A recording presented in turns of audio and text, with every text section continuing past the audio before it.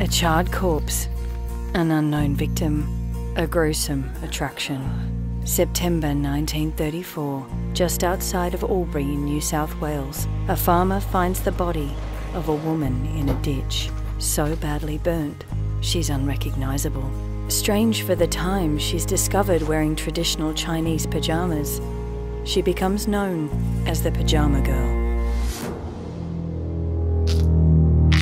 Without an identity, police have to rely on what they do know.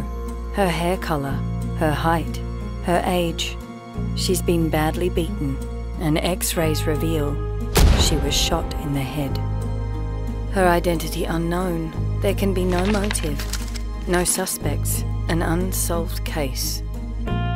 Desperate to know who this young girl was, police hatch a grotesque strategy. They display her corpse at Sydney University's medical school.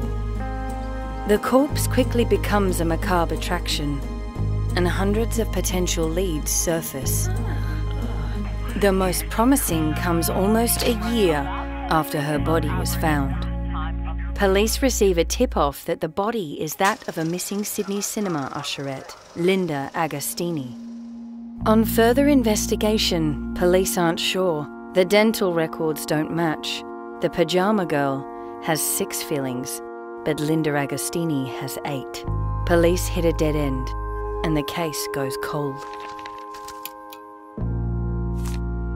10 years later, in 1944, a number of bizarre coincidences lead to a breakthrough. Embattled New South Wales Police Commissioner Bill McKay hopes solving the case will win him some respect and restore the New South Wales Police Force's reputation.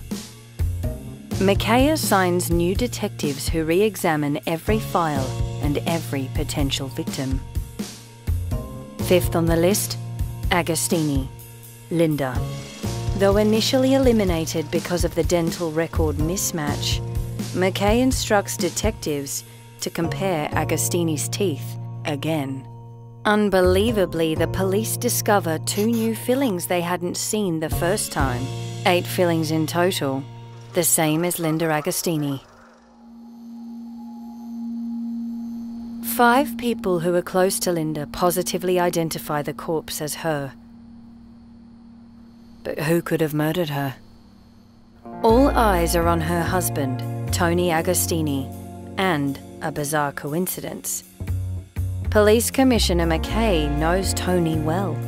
He's the waiter at his favourite restaurant. McKay interviews Tony Agostini in his office. After 10 years, Tony Agostini finally confesses to the murder.